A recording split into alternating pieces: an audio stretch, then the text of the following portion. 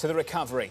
This as vaccinations pick up across the globe, with the FDA deeming J&J's single-shot COVID vaccine both safe and effective. For more, here's Kailey Leinz. Safe and effective. That is the headline, John. The FDA in its report saying that the vaccine has an efficacy rate of 72%. That confirms J&J's own findings. There were also no COVID-19 related deaths in the trial study. Now, a panel of advisors to the FDA will vote on whether or not to recommend the shot for emergency use authorization on Friday. If that is granted, it could substantially boost the vaccine rollout here in the U.S., especially given it's a one-shot vaccine and it can be kept refrigerated for 3 months rather than frozen. As it stands right now, the daily vaccination rate in the U.S. over the last week has been about 1.3 million doses, slowed down, of course, by the deep freeze that we saw in many parts of the U.S. About 65 million doses have been given so far. Now, J&J, if it comes into the equation, has said it will be initially able to provide 4 million doses and that by the end of March, it can produce 20 million. That adds to a coming surge in vaccine availability. According to a Bloomberg analysis, if you couple that J&J number